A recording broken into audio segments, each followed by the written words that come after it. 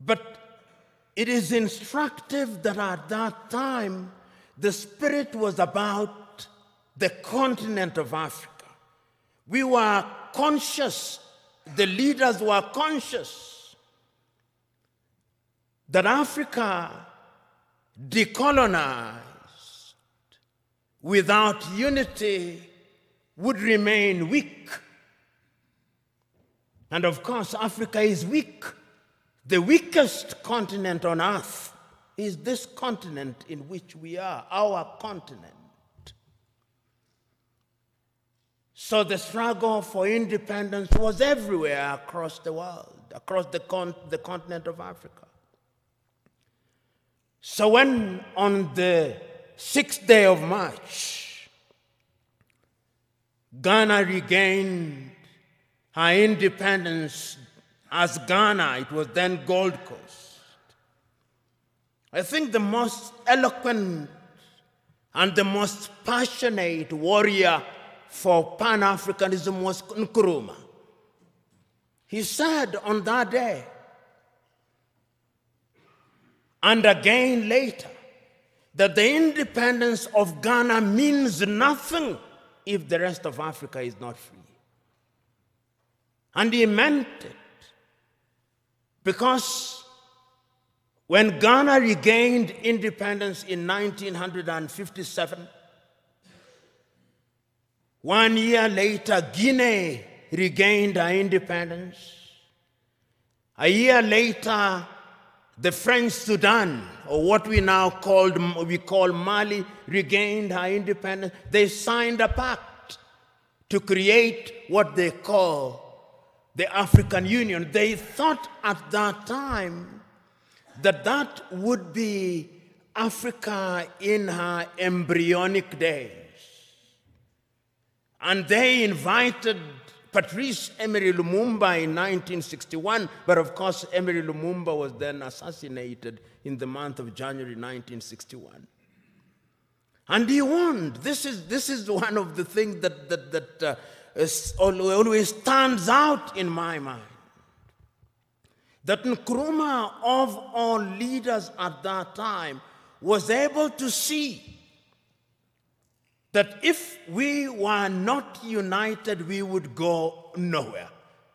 So in 1958, he summons a meeting in Accra, Ghana, of the then independent African countries and tells them, if we don't unite now, the neo-colonialist is going to ensure that we remain disunited and we remain small, and they are going to ensure that the neo-colonial project continues. In 1961, on the first day of January, again in Casablanca, Morocco, he tells his audience, let us unite now, before each one of our leaders begins to get used to power, because power is easy to get used to. You who have been elected will know. Once you become a minister and you become used to people saluting you and opening your doors, if it happens for 1 month, you will find it very difficult if you lose your ministerial position when there is nobody to salute you and to open your doors. That is how attractive power can be. And he warned the people then. But the colonial project was alive and well, because as they were meeting in Casablanca, Morocco, there was another group that was meeting in Monrovia in Liberia. That is how Africa started splitting, creating two groups, the Casablanca group and the Monrovia group. The Casablanca group, which comprised, I think, famously, Kwame Nkrumah was there from Ghana, Gamal Abdel Nasser was there from Egypt, Ahmed Ben Bella was there from Algeria, Modibo Keita was there from Mali. They took the view, unite now.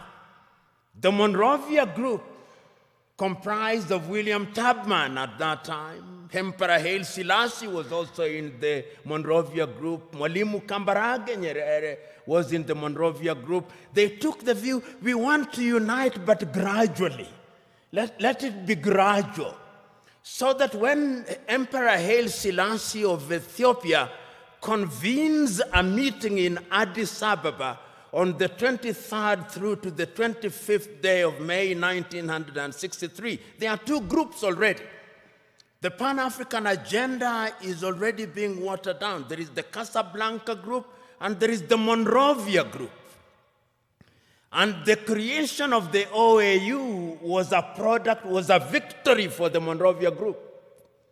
And I want you to, there were 32 heads of states and government who met in Addis Ababa, Ethiopia on the 23rd through to the 25th day of May, the year 1963. And I want you to listen to all of those speeches, or the compilation of them. There is a compilation of them that was made in the year 2013 when we were celebrating the 50th anniversary of the Organization of African Unity. And listen to all the speeches, and I pick out a speech from the leader of Central African Republic, David Dacko. David says, Central African Republic is so small that if we are not a part of an African Union, the French will come again. And they have come again.